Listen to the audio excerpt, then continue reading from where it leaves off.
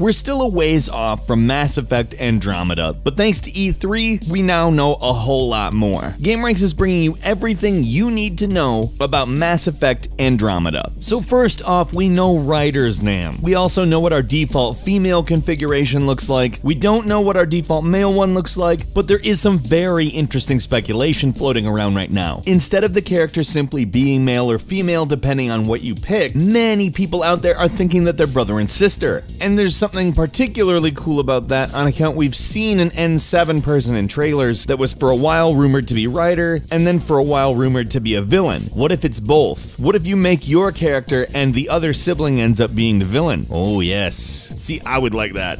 I could see myself getting into that quite a bit. It brings some sort of personal turmoil to the mission that wouldn't be there otherwise. Remember, this is a different galaxy. You don't exactly know anybody here. Or whichever sibling you don't choose could also even just be on your crew. Who knows? It doesn't just stop with siblings though, there's an entire Ryder family. That means siblings, parents, I would assume a crazy uncle who's drunk at Thanksgiving. The list is probably going to go on. We know that you'll take Ryder on a mission to another galaxy to find a suitable home for humanity. We don't know exactly what's transpired, but we do know that when BioWare Edmonton Chief Yannick Roy was asked about the role of the hero in the story, whether or not they'll be a soldier, an archaeologist, or an explorer, his response was simply that it will be vast. Their role will be versatile, and that the mission itself to find a new home for humanity necessitates that the leader be a lot more than a soldier, an archaeologist, or an explorer. So, a little vague, but it hints that the gameplay could be incredibly varied over the course of the experience. Speaking of your experience, it will not be affected by the decisions you made at the end of the Mass Effect trilogy. Now, I know some people react to that with a little bit of an eye roll, being that same type of a thing made a lot of people very angry over Mass Effect 3, but I think if you give them a moment to explain, it makes a lot of sense. BioWare creative director Mac Walters says you can probably infer a degree of the timing when the Andromeda explorers left, based on the fact that your decisions at the end of Mass Effect 3 do not affect this game.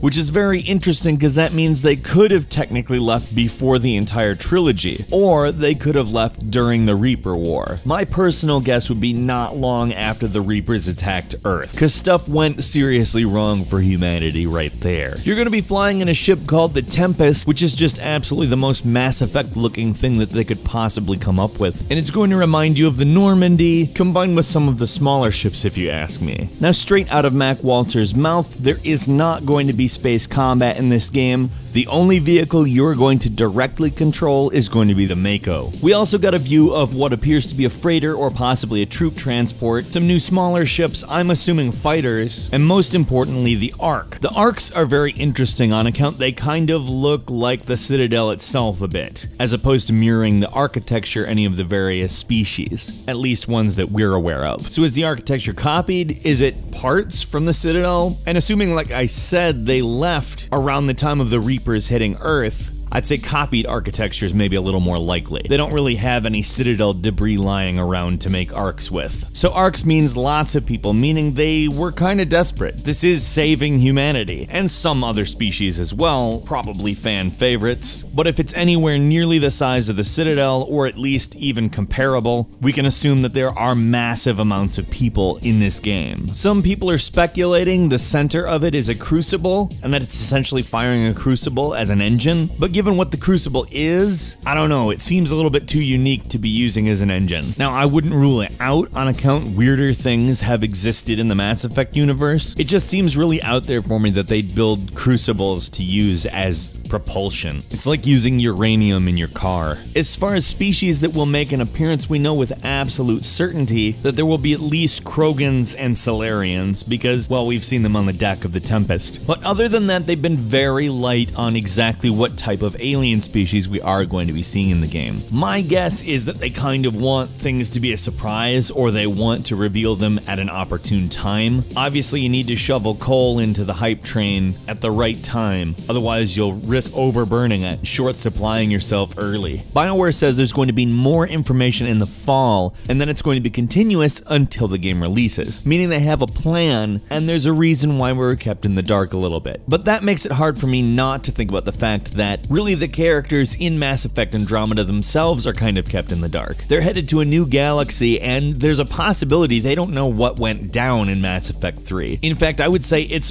pretty much certain that the last third of Mass Effect 3 will never be canonized. Keep in mind, they did go to a new galaxy to find a new home for humanity, and that makes the assumption that that galaxy was going to be destroyed. So the viewpoint they may be coming from is, well, it's almost certain the Reapers destroyed the Milky Way. Even though we know that's not the case, no matter what, Mass Effect 3 ended with the Reapers not being a threat in some way, shape, or form. When everybody awakens out of cryostasis or whatever it is that they are in between the Milky Way and the Andromeda galaxy, the distance is insurmountable by human years. Even Mass Effect's FTL travel, which does move faster than light, it still is going to be somewhere between 400 and 500 years after Mass Effect 3.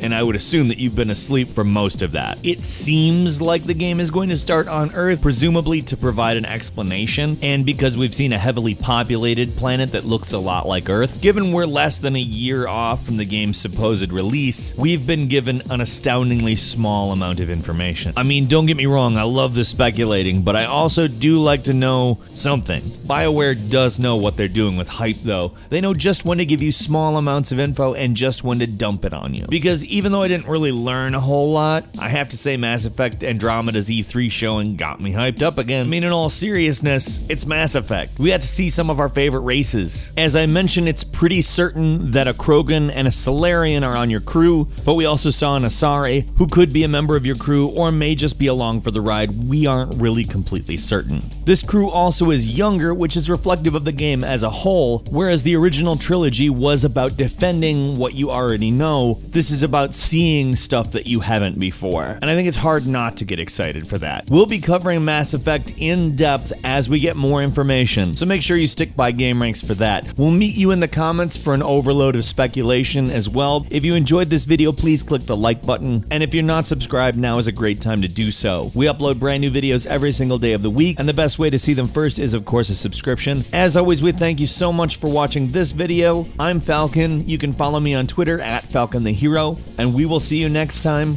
right here on gameranx.